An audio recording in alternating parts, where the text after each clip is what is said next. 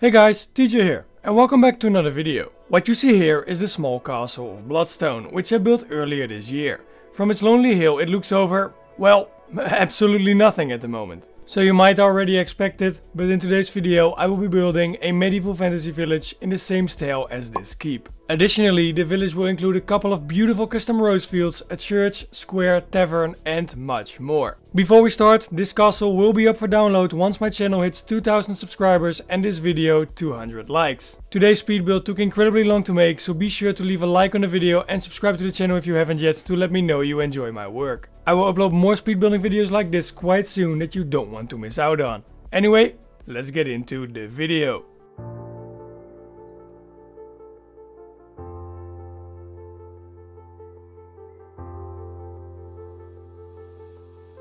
So first off, we are going to make some alterations to the bare fields we have in front of us. I smoothed the terrain a little bit, relocated a small creek and removed all of the flowers and plants to make building more easy.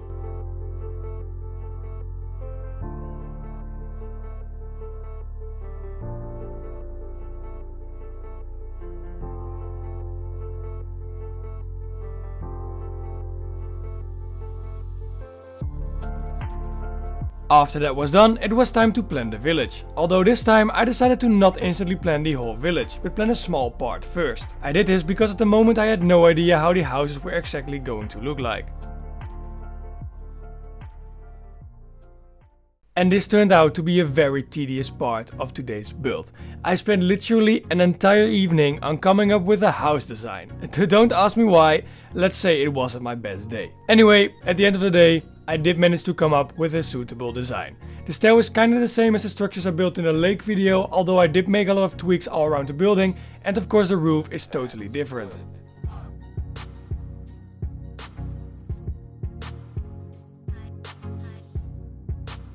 With the first house finished, it was time for the second one, which was going to be the tavern of the village. I thought it would be a logical choice to build this at the entrance of the settlement so travelers can easily reach the tavern without having to walk through the entire town.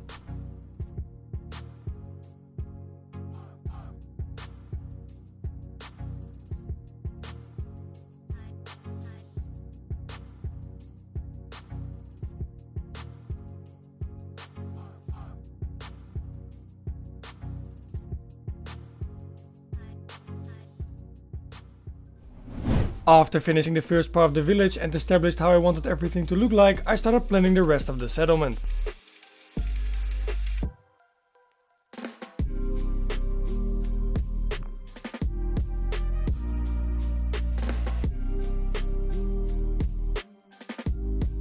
For the town square I had a very simple idea. I wanted one large main building at the center and some smaller buildings on the sides. Within these smaller buildings I would be placing a few stores and merchants.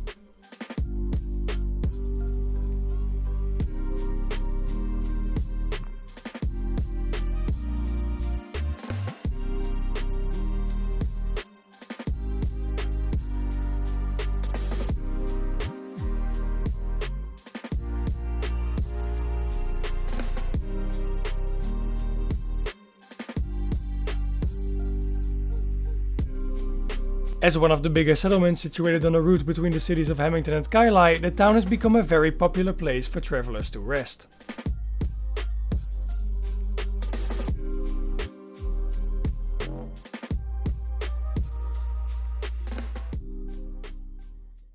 When I had finished all of the houses around the square, I was not entirely satisfied with the size of it. It was too small. To fix this, I made some changes in the layout of the village, which worked out way better in my opinion.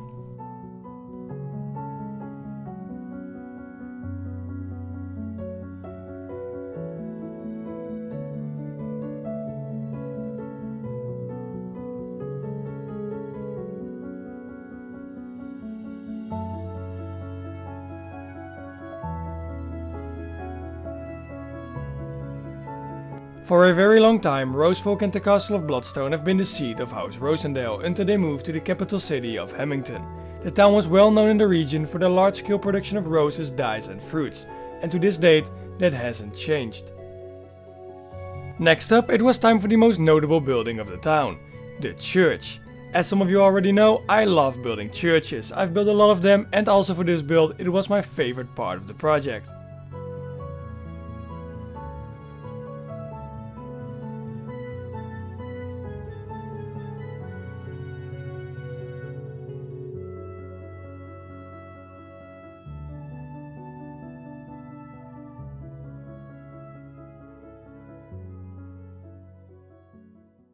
With the church also finished, all that was left to do for the village itself was to build all of the remaining standard houses as well as the decoration of the town.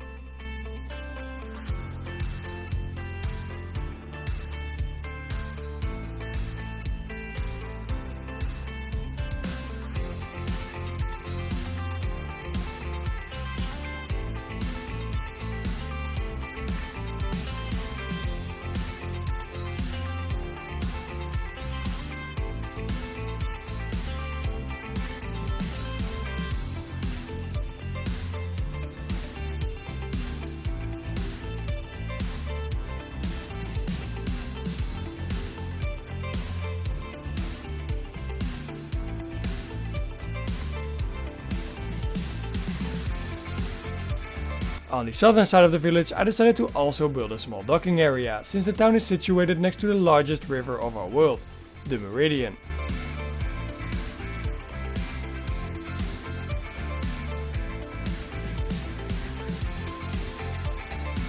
To fill up the empty space between the port and the church, I also built a tiny graveyard area.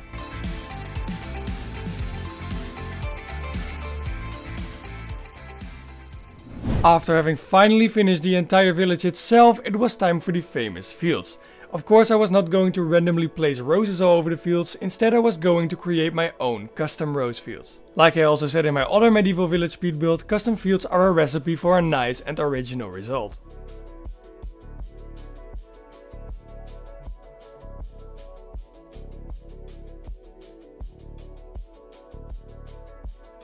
And yes, I did also build a small standard wheat field here and there, but that was also to add some more variation to the terrain. And of course these lands are very versatile, so it would be a little bit illogical if they didn't also grow some crops to feed the residents of the village.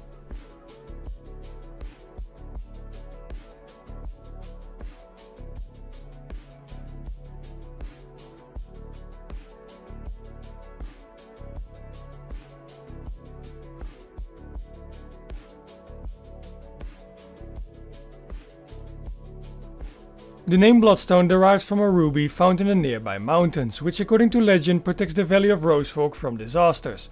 Currently the stone is being kept and protected within the keep.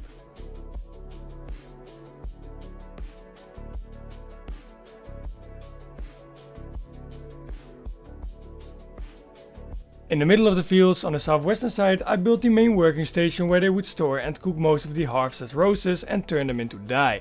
Sadly though, the replay file of me building this part of the field got corrupted. So yeah, that really sucks, but it is what it is.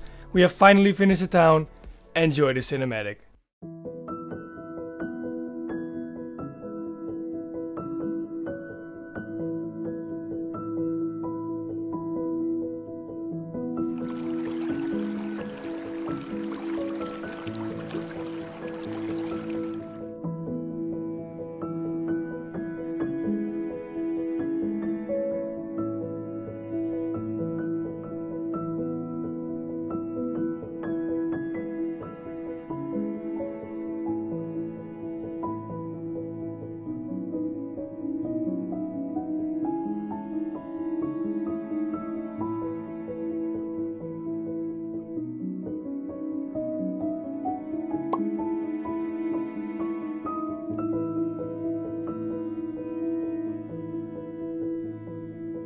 If you did enjoy today's video, then please be sure to leave a like on the video and subscribe to the channel.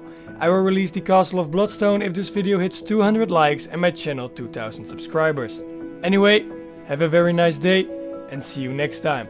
Bye bye.